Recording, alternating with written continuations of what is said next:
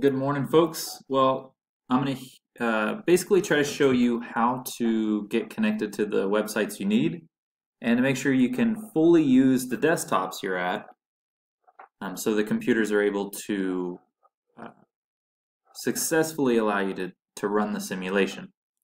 So the instructions on the worksheet say to Google FET membrane. So here we go. And we click on the first option, it's FET, just like we want. We click here. And you can see that it is Java based. The desktops we use, the desktop computers, may or may not automatically play this. I want to show you what that looks like. I'll proceed to show you different ways that your desktop, while I'm gone, might respond when you try to get the simulation running, okay?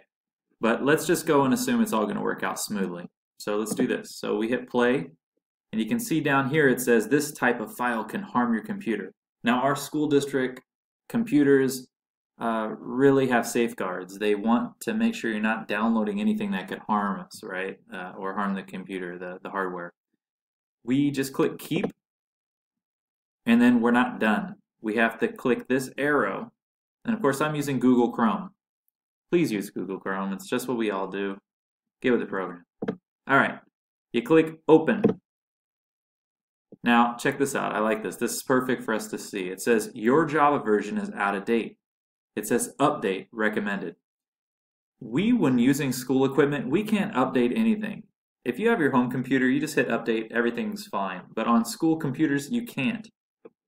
And we don't want to block it. If we block it, we can't run the simulation. So luckily, there's this option right here. It says later. So boom, you click later, and let's see if it activates.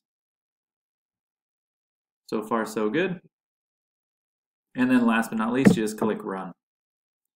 Now this thing opened up in an all new window, and that's just how Java works. It doesn't pop up on the website. It's going to open up in its own window, and then you'll proceed to do what you got to do. That's one situation. That's probably how your download of the sim will go. But let's pretend it's something else. Let's pretend you get something kind of like this. Now, this is a different website, but it's a good example. You see how it says click to enable Adobe flashplayer? Flashplayer is not the same as Java. Now, this simulation runs on Java, and that's the symbol for Java. But on your desktop computers, in the classroom at the tables, they may have something that looks like this where it says click to enable Java. Now, in this case, it says Flash, but it could also say Java. So what I want you to know is you got to click the letter. If you click, you might be able to click the puzzle piece. It may work, but sometimes it's just the letters, and I think the desktops are like that. So you just got to click, and you see what it says? Up at this little eye zone right here allows you to make that decision. Do you want to allow this or not? If the computer shows you something like this and it's all click to enable Java, well, you just click it and click allow. And you can see this isn't the activity we're doing, it's just an example. But the basic idea is if it doesn't run like the video is showing, you can always click this eye up here and it will give you this list of options. Of course, this is what Google Chrome looks like if you're using that web browser. But it allows you to allow Flash, Java. So even if Java was on this page, I could always allow on this site. You can make those decisions. So the desktop will allow you to do it. So you have one thing where you kick, if it's Java, you hit play, right? Pops up down here, you hit keep, etc.